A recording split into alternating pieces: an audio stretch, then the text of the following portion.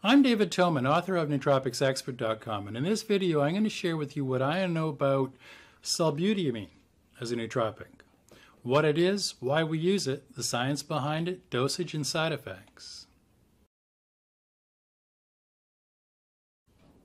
Sulbutiamine is a synthetic version of vitamin B1 or thiamine. Japanese researchers synthesized sulbutiamine by bonding two vitamin B1 molecules. They developed sulbutiamine in response to a countrywide health crisis. The Japanese population were severely thiamine deficient from a rice-only diet. Large numbers of the population were suffering from beriberi, which is a central nervous system disorder caused by lack of thiamine. And your body does not produce thiamine on its own, so you must get it from food, including beef, brewer's yeast, beans and lentils, milk, nuts, oats, oranges, pork, rice, seeds, wheat, whole grain cereals, and yeast. But thiamine has poor bioavailability. By synthesizing thiamine and producing sulbutiamine, you get a fat-soluble compound that is easily digested and that readily crosses the blood-brain barrier. Sulbutiamine is a synthetic version of vitamin B1 or thiamine. It is two B1 molecules chemically bonded together. Thiamine is water-soluble and does not easily cross the blood-brain barrier.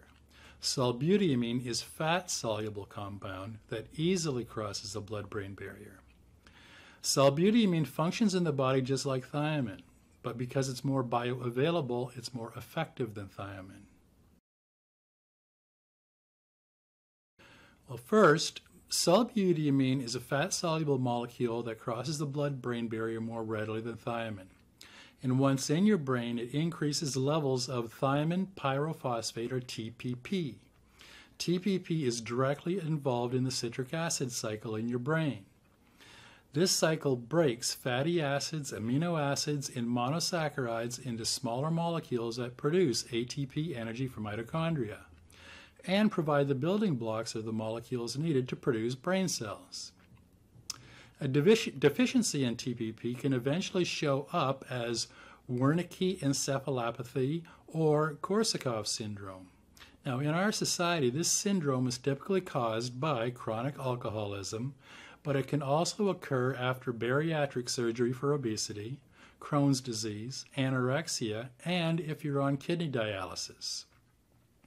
Symptoms of Wernicke-Korsakoff syndrome include confusion, inability to form memories, loss of memories and muscle coordination, confabulation, which is making up stories, and vision changes.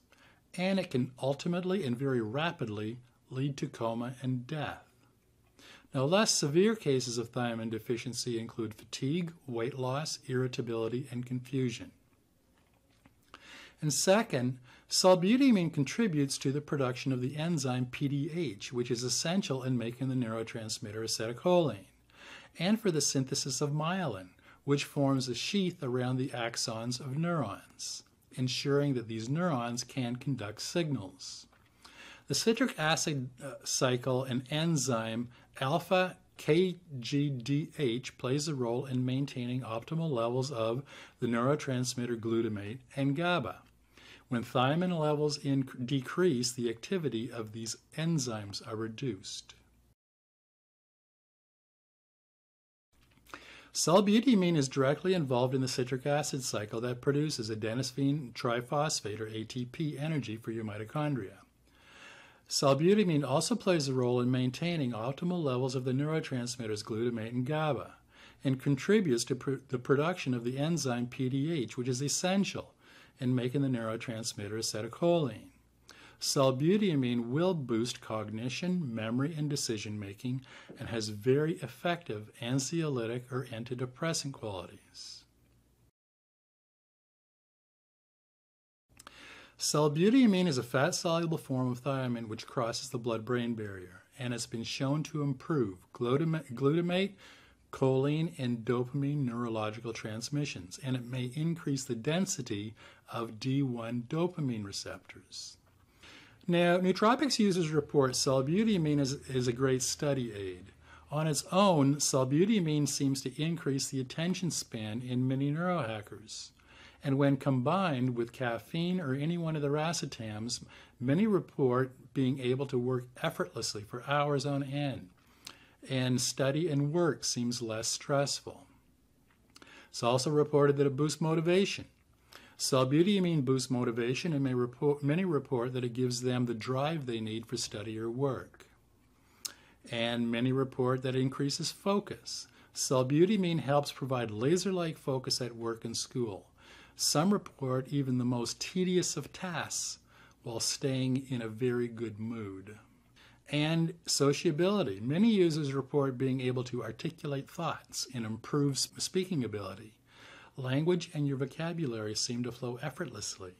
Thoughts and ideas come with less effort. And improved mood.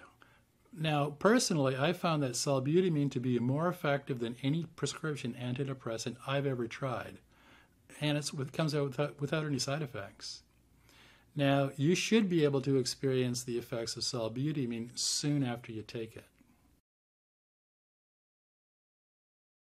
We've got plenty of research, clinical research on sulbutiamine, and I've detailed some of it over on the original transcript for this video on Nootropics Expert. The studies include sulbutiamine improves mood.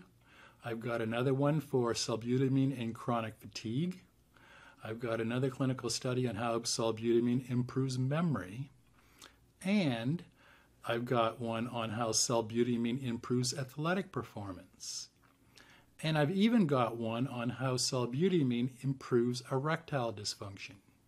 So if you want to see more details of these clinical studies, go to nootropicsexpert.com and search for sulbutiamine, or click on the link below this video. Recommended sulbutiamine dosage is 400 milligrams to 1,000 milligrams a day. Higher doses should be split into 2 doses, one in the morning and one early afternoon. Now, some neurohackers warn about dosing sulbutiamine too late in the day. Its mild stimulant qualities could interfere with sleep. And if you're just starting out with sulbutiamine, I suggest starting with a low dose and see how your body reacts. Tolerance can be a problem with sulbutiamine, so when taking it for extended periods, many find that it's beneficial to cycle it on and off. For example, take sulbutiamine for 5 days and then take 2 days off before your next dose.